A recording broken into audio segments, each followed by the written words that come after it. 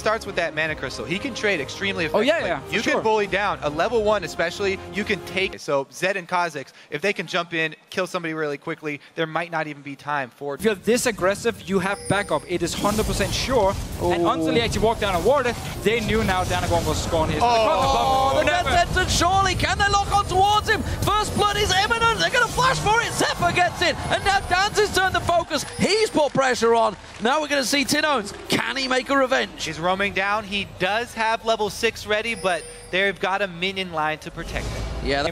And then he can land an easy hook or land a flay.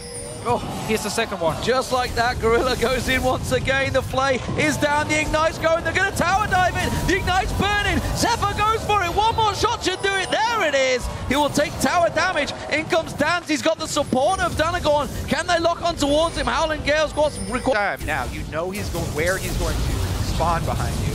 Whoa! Oh, they're going to try and turn this one around. Gorilla took a bit of damage this time around. Will get slowed down. The double tap from Minerva not going to be enough. Flash away from that death sentence. Zephyr still going aggressive. This is tricky play between the two, but he has the damage to back it up. There goes the Howling Gale to knock him away. Finding a one-on-one. I know you want to shut down Arias early on. He's in trouble. He's had to flash out of that one. He's going to get flayed up. There's the ultimate from KaBuM. Everybody piles in. Gorilla took a lot of damage towards the end there. Now they're going for save. Cocoon dodged out of nicely by save, and he is away free.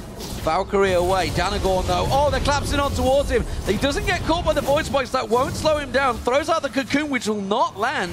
This is a tricky back and forth. KaBuM fancies this one. Puts a lot of damage on towards Danagon. If he can take the jungler down, manages to repel away, gets caught out. Is not safe though. The rest of his team not backing him up. Watch jumps in, and that pulls out the Monsoon. Lep in the top lane. Save going on. And every time we see a fight at the bottom side of the map, White goes there instantly. He's going straight in for it. Death Sentence does not land. The Ignite is down. That's going to... From NaJin, White Shield now is very much on. Watch comes around, tries to lock in towards Minerva. Finds the void spikes. I don't think he realized it till too late. And doesn't follow up. Yeah, he doesn't have flash, so no. Okay, here goes dive. Oh, dive on the tower. KaBuM, is he going to have enough? That's the question. Tinones gets popped down, takes himself the shadow. Will come around. They're going to clean out that blue buff. Save all the Cocoon this time. Lance, will it be the first kill? It will. And KaBuM finally strike on NaJin White Shield. So them single lane, take over your jungle. We talked about in Jam Select. They're going for their bob in top. It's a 3-man pile on towards a Kale, which is tricky in itself, but they handle the crowd control very well. Danagon comes around. He didn't want to join this party. He was not invited. NaJin White Shield take him down. This is a 2v1 on the bottom lane though. Zephyr and Minerva with this dance do catch him in the Howling Gale, but it's so distant. The game by just taking over your own jungle, push up every single lane. Save has been going head to head. KaBuM caught out with the charm and just immediately turns that aggression round on towards Tinones. Is the Zhonya's Hourglass enough to force him away? The Death Sentence lands back on and in goes Gorilla. Monsoon forces them away. And this time, for first time ever, NaJin White Shield's ultimate is off point. That was a really good disengage by KaBuM here. We had Dance on. The Cocoon lands on Zephyr. Have they got enough to turn this back around though? Danagon, he's repelled, but he's got nowhere to go. Comes back down, he's saved by...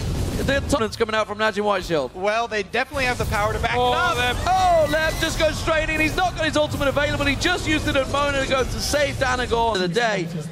But it is NaJin White Shield to push through, and they're going to clean up 2 towers on this one. The hook on Lep, followed through. Gorilla goes in. Intervention. Is it going to be enough to save the day? I don't think it is. The tower hits are not enough. And NaJin White Shield continue their dominance.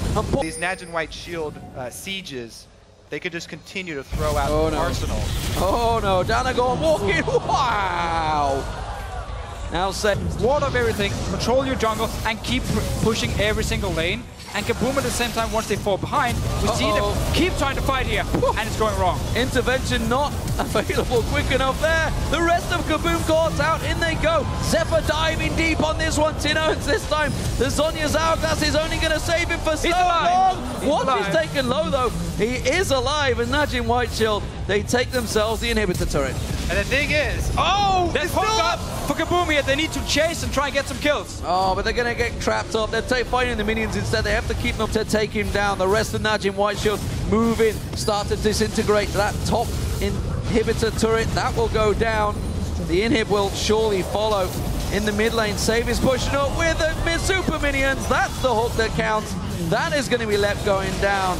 And NaJin White in the World Championships group stage here.